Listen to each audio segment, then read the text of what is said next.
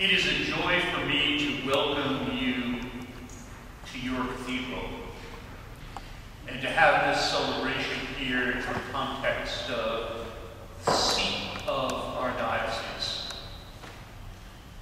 and to celebrate, anticipate the Feast of St. Andrew with all of you who have dedicated yourselves to this work. And so, if you will allow me for a moment to depart from the common kind of preaching that happens in this setting, to speak directly to the Brotherhood about our ministry together.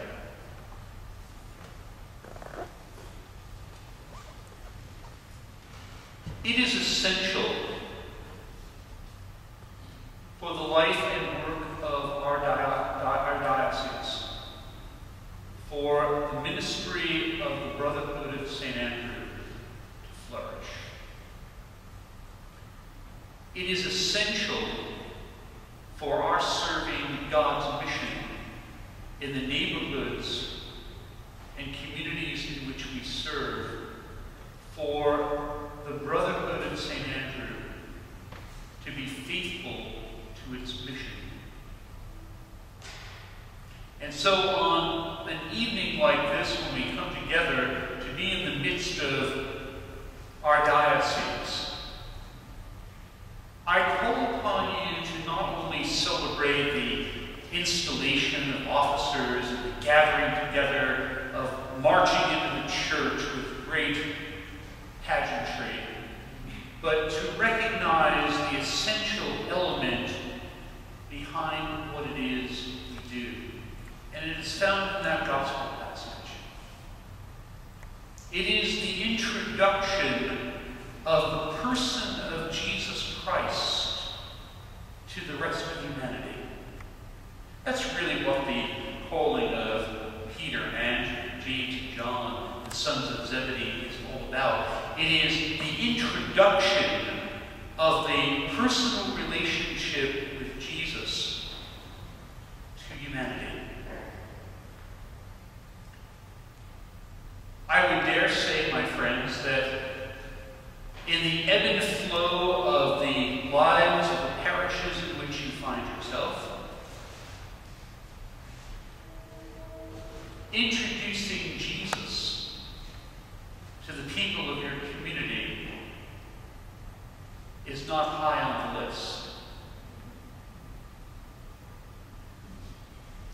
The clergy of this diocese will ask you to do some work. They may ask you to get involved in some fundraising. They may ask you to come and set up tables and chairs. They may call you and say, the bishop is coming for confirmation. We need your help. We need you to be present at diocesan convention or some other large diocesan event. But the essential mission, the calling to which you and I are called, is missed in all of that. So let me say something to you that's going to be a bit controversial. Stop doing the fundraising. It's not your job. That is not stewardship. Stewardship is when we give our time and our talent and our treasure for God's mission in the communities in which we live. And quite often it happens in our parish churches, but not always. Raising funds may be someone's job, but it's not yours.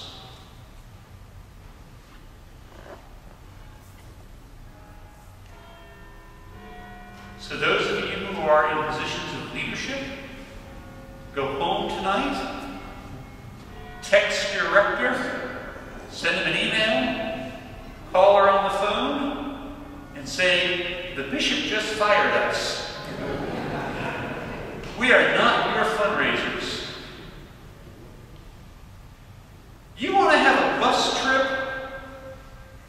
Take everyone to some place where we can do mission together.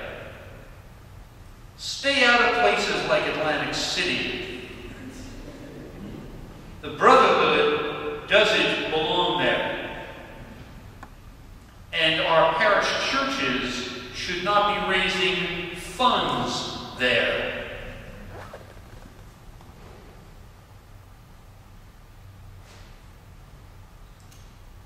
The chancellor of the diocese keeps telling me that although I have the moral authority, I don't have the legal authority to make it stop. But I'm working on it.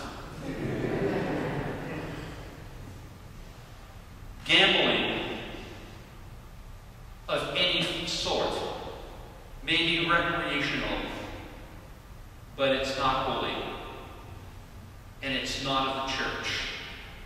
And it has nothing to do with you saying to your neighbor, come here, let me introduce you to Jesus, which is the primary call of every one of us in this cathedral.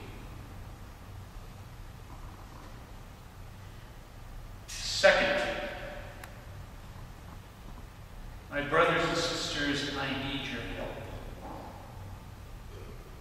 The last 5.5 years, I've been trying to start this revolution in which we act in all the settings of our parishes like the church, where church isn't just what we do on Sunday, but we are a force for change and reconciliation in our neighborhoods, where people trust us and not shy away from us. They don't see us coming and imagine that all we want is to get them in church so we can get their pocketbook. If the Brotherhood of St. Andrew comes up with some ideas for evangelizing, I'll find the money to make it happen. But you've got to find a way to do it. Third, and I know that all of you know this already, that early in December, Father Matero Sabuni is going to be with us in order to introduce the concept of members of the Brotherhood becoming my agents for prison ministry in this diocese. We're real good at incarcerating our young folk, but as a diocese, we are terrible at ministering. We have almost no one going into the jails in the city or run by the state. We have no one from our diocese ministering to the families of our people who are incarcerated. And in December, we're going to begin to change that. And I am inviting you, the Brotherhood of St. Andrew, to take hold of this ministry primarily under the guidance of Father Matero Sabuni, who's coming to give us his time and his energy and his expertise. Because you have to be trained to do this work. Because if you came to me and said, Bishop, I need a favor. I wrote a note to my wife. Could you get it to my wife? I would take that note and I'd make sure I delivered it. But if someone who was incarcerated asked you to do that and you did it, you're committing a crime. Because you don't know that that man who's just asked you to do that favor is in jail because he beat his wife. You need to know the difference. So we're going to train anyone in this diocese who's associated with the Brotherhood of St. Andrew to be ministers for our emerging prison ministry. I would rather ask you to do that with me than to raise one dime to support ministry. Leave that to the people who teach stewardship. And don't be enticed by, well, it's all for camaraderie. It's all building up the social life of the parish. You want to build the social life of the parish? Have a dance every Saturday night and invite the whole neighborhood. Open up your buildings. Make sure the place is spick and span, and open up the buildings and invite everybody in. If we only socialize with ourselves, we're going to be a dying breed. We've got to open our places up to the neighborhoods that we serve. That's what's being the church in the midst of the community. And so I think I've caused enough trouble. But I can tell you that I waited to share this with you tonight rather than saying all of this at convention. The news of this will break tomorrow and Tuesday, and then right after everyone's done digesting their turkey on Thanksgiving Day, I'll start getting very strange emails from the clergy saying, "Bishop, did you really tell those guys that they're not supposed to be doing it?" You darn bet I am.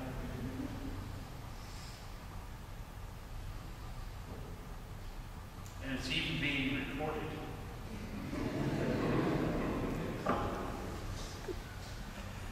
So here's the deal.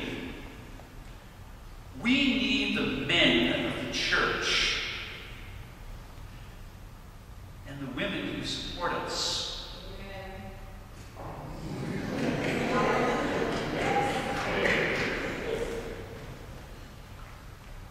We need the men of the church and the women who support us to take seriously the ministry that God has placed on us.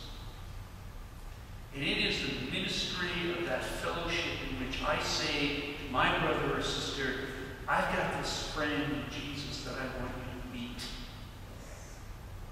I have a relationship with Jesus that I want to share with you. Because you know as well as I do, in the places where we live, most of the people we interact with have no relationship with God or the church and don't know anything about Jesus. And if all the people in your circle don't need to hear that message, then you need to get out and run. The brotherhood needs to get out and run. And we need to start infecting the neighborhoods. And not just become a closed enclave that just does our thing. You see, that gospel passage is all we need to know about evangelism. Andrew and his brother Peter and the two sons of Zebedee had an encounter with Jesus, and they went and spread the good news. That's as simple as it is. You don't have to have gone to seminary to know that that's how simple it is to be able to share it, preach it by the actions of your lives. Now, I said there were three things, but there really is a fourth. The clergy in the diocese have gotten used to this with me. I never want to end. But that fourth thing is, I've invited you to give the clergy a hard time about their using you as fundraisers. They need your prayers. They need your support. They need your encouragement.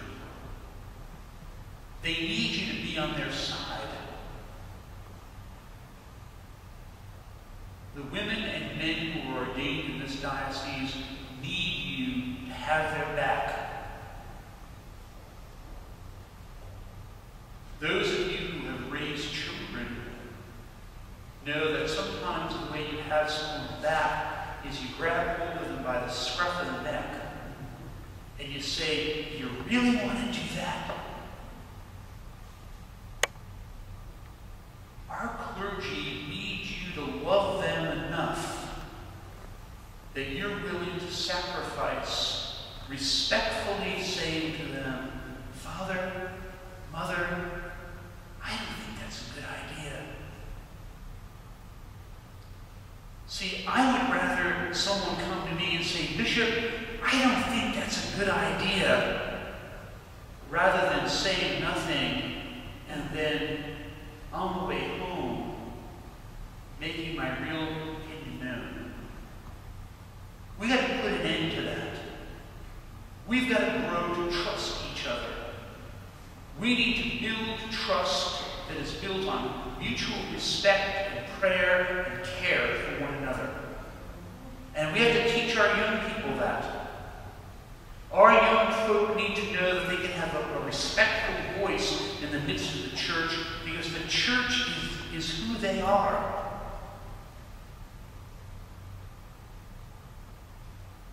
When you and I wonder what's happening in the world around us, we don't need to look past our interactions with other adults in the church. Our young folk are watching us, and they're learning some bad lessons. So I'd ask you to pray for our clergy, to support them and encourage them. For those of you who are wise enough, every once in a while give them a little corrective as well. Tell them that you love them even though you don't agree with them sometimes. Tell them that you're praying for them and will support them because you trust who they are. Trust is built on that mutual respect and prayer. We will strengthen the bonds in our diocese if our clergy and our lay leadership understand that they're prayed for and loved. So I've asked a lot of you. The one thing I will share with you that you can count on is my support of your ministry. As you have ideas, as you have concerns, as you have needs, let me cooperate with that. I can't help and do that which I don't know. So if you have ideas, if you have concerns, if you have hopes, projects, let's talk about it. You have leadership that has access to meeting with me. Let's move this thing forward. And let's make sure that on that date in September, I think it's the 6th of December, let's make sure everyone shows up. Let's get this thing off to a running start. It's men and women, by the way. It's not just the men. I bet an amen corner here somewhere.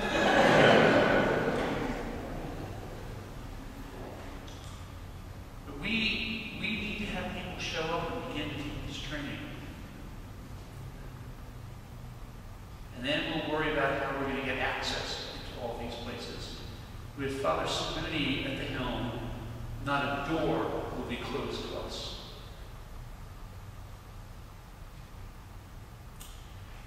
So there they were,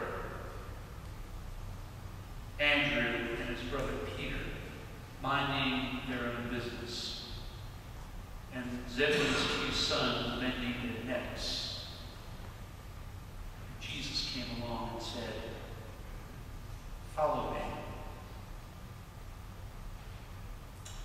Jesus has come along tonight and said to you and to me,